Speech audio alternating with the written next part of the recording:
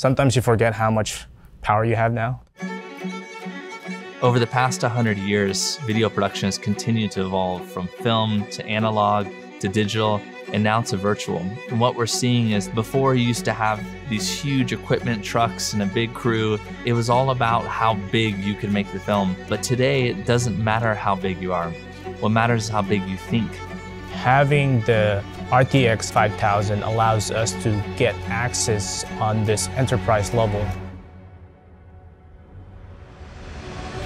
What's really great about the RTX 5000 Ada is it scales across the different use cases that we do here at View. From our volumes that are a large format using multiple render nodes and workstations, all the way down to our 4K View 1 product, which is a single workstation that is super accessible. It provides consistency and accessibility no matter where on the spectrum a user may be.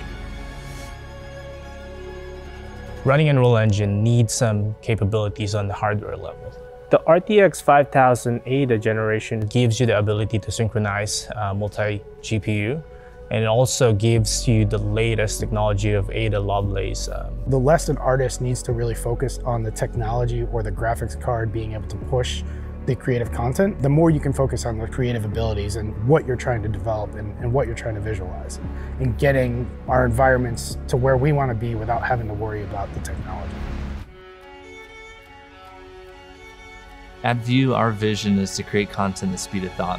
Generative AI has given us the capability to really speed up our workflows and produce at an exponentially faster rate, but that's only because of the processing that's happening behind the scenes as well. What the RTX 5000 Ada is allowing us to do more efficiently and effectively is to utilize AI locally here on site at our studios. Today now, if you have a powerful GPU, you could have a container that could host stable diffusion.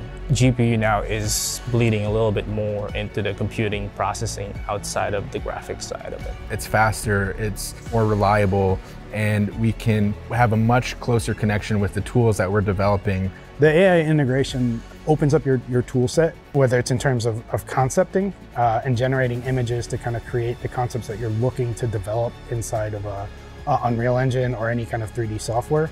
It just gives you more kind of tool sets to work with.